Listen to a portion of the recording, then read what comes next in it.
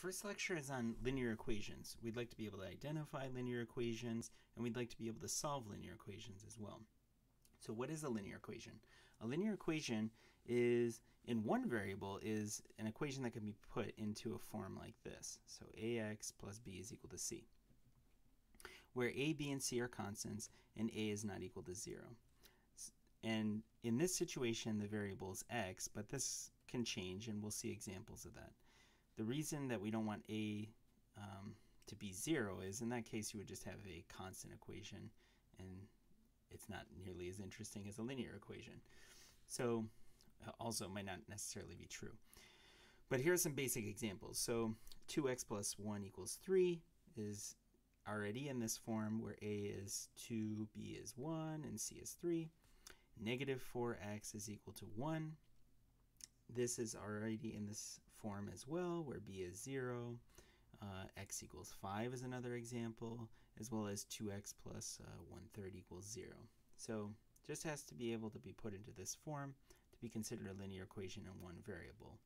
And again, in this situation, the variable is x, so this is what's going to vary. Okay, so what we would like to do with equations such as this is we'd like to solve them. So a solution set for an equation is a set of all numbers that, if you replace x with these numbers, then you'll actually get a true statement. So for example, let's show that x equals -2 is a solution to this linear equation right here. So to show that, all we'd have to do is just substitute this in for the x right here. Okay, so if I substitute this in, -4 times -2 plus 3 equals 11, and you can simplify this pretty quickly. A plus 3 equals 11, and yes. Okay, now here's another example. Here we have an equation, and we'd like to solve this to figure out what the x values that would solve this equation. Okay, so basic strategy here would be to use the distributive property and combine like terms, essentially. So first, let's distribute in this -4 into these two. So we'll have -4x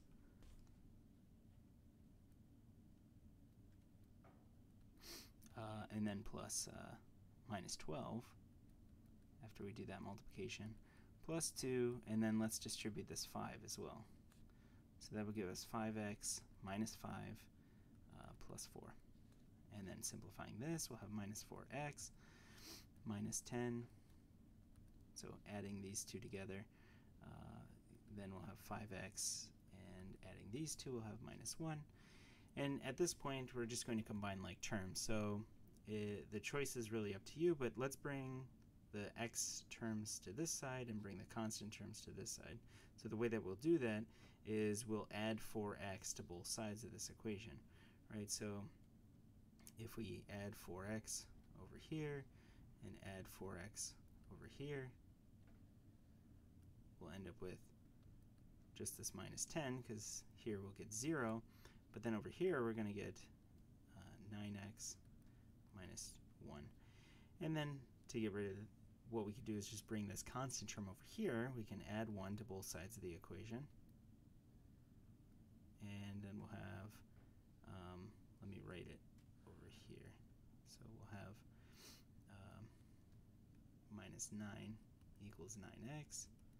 And then at this point, in order to isolate the x, because remember we're trying to solve for this x, if x is being multiplied by 9 and we're trying to isolate this, what we're going to have to do is divide by 9. So we'll divide both sides by 9.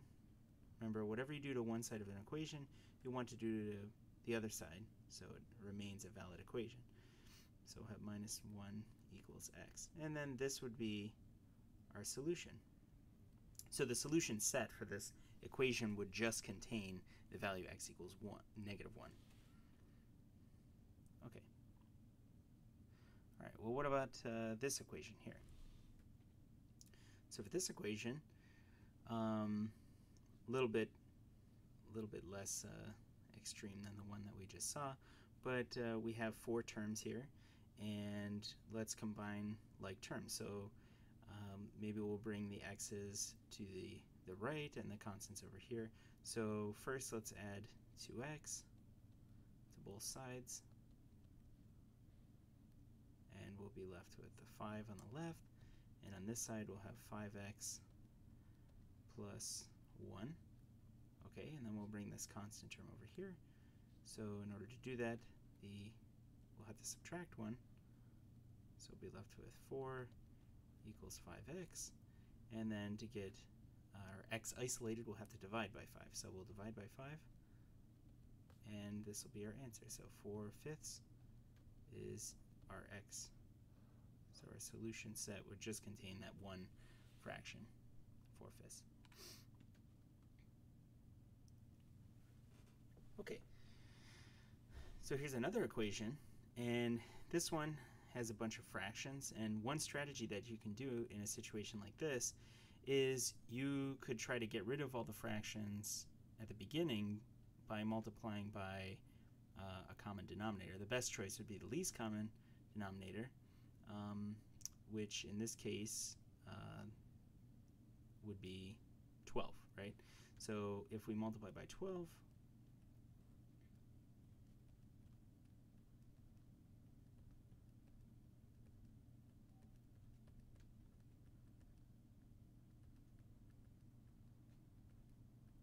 so we're effectively going to multiply the left and right side by 12.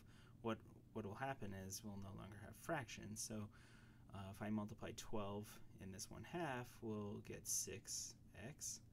And if I multiply 12 by this 1/4, we will have 3. And 12 times a third, we'll have 4x. And 12 times the 5/4, the 4 will reduce, and we'll have 3 times 5, which is 15. And then at this point, we'll want to isolate the x terms on one side and the constant terms on the other. So maybe in this case, we'll bring the x terms over here. So if I want to bring this 4x to this side, we'll have to subtract by 4x.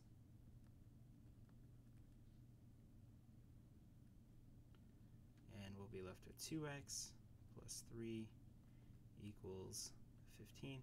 You could actually do multiple steps at once if you'd like, and we'll subtract the 3 over here to get 2x equals 12, and then we'll divide by 2 to get our solution. So the left hand side will be an x, we'll have that isolated, but now this is equal to just 6. So there's our solution.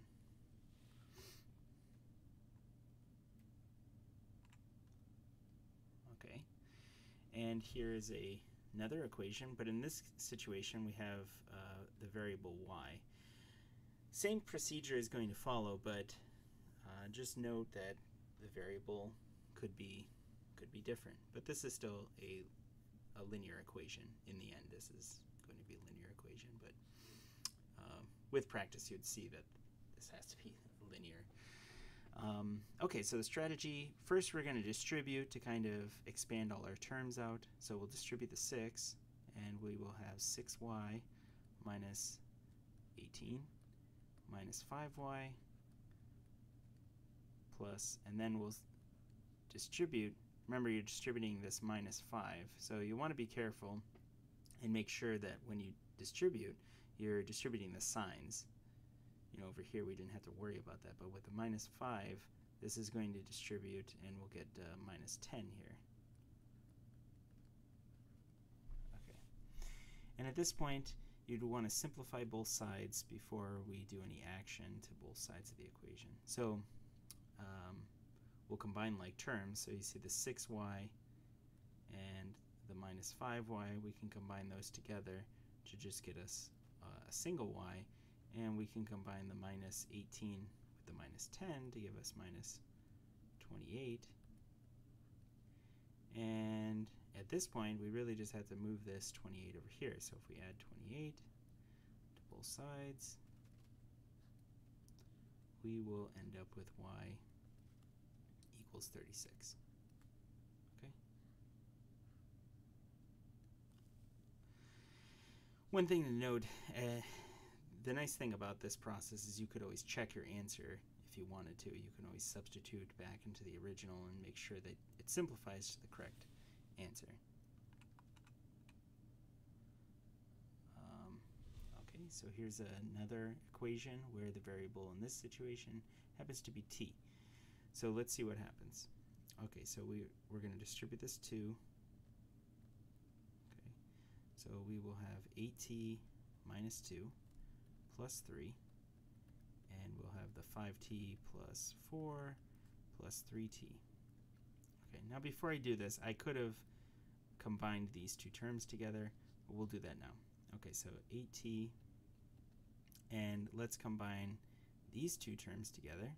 So we'll actually have just a plus 1, and we'll combine the t terms together to give us 8t plus 4. Oop, I don't know what just happened there. Hang on a second.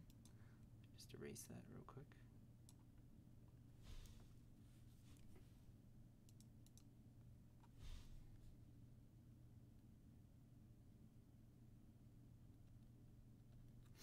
Okay.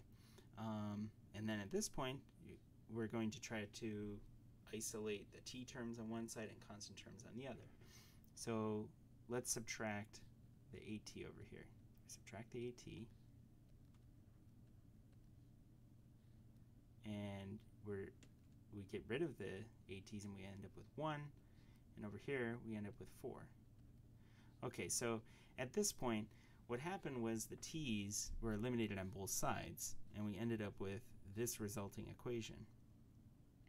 However, this is not possible, right? 1 is not equal to 4. So this right here is an equation that has no solutions, right? There's no value of t that I can substitute into this equation to make it valid, because there are no t's to substitute into, right? Like for example, if I had a t plus 1, then there is a t value, namely 3, that would make this valid. But there are no t's here. So what we would say is just that there's no solutions. No solution.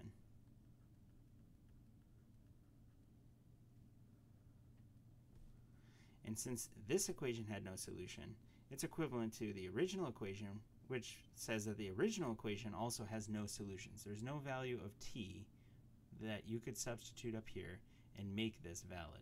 So the solution set, so you'd say no solution. But if you want to be technical, the solution set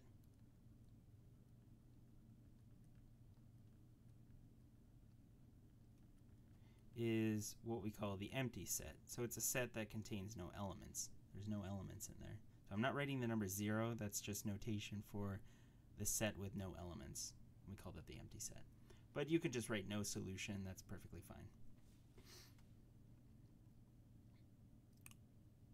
All right, in our last example, we have an equation in the variable of y, and we'll just follow the same strategy. There's nothing to distribute here, but we have some terms that we can combine. So for example, I could combine these y terms together, we could combine these constant terms together, and we can combine these constant terms together before we do some action to both sides. So if I combine these two, the 4y minus the 3y will just give us a y, the 2 plus the 5 will give us a 7, and the 3 plus the 4 will give us a 7, and we have this y. Now just looking at this, you might suspect, oh, maybe something similar is going to happen to this previous example. So let's see what happens. All right, well, we could subtract the y's. So we can get rid of the y on this side. But it is going to get rid of the y on this side. So we're left with 7 equals 7. Okay, now this is different from before. Before we had 1 equals 4, which is not possible. That's impossible, right? This is not possible.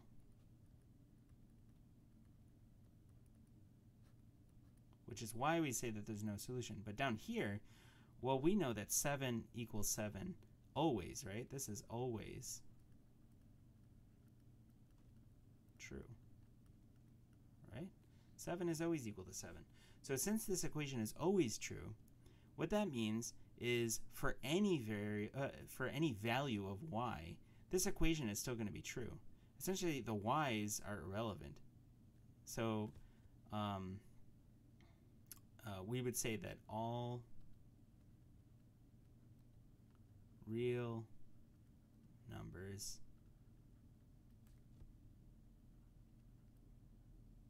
are a solution.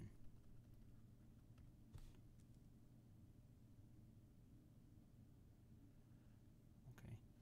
Now, if you want to be technical, kind of like before, where we said up here that the solution set was the empty set, there is notation for the set of real numbers. So the solution set is this.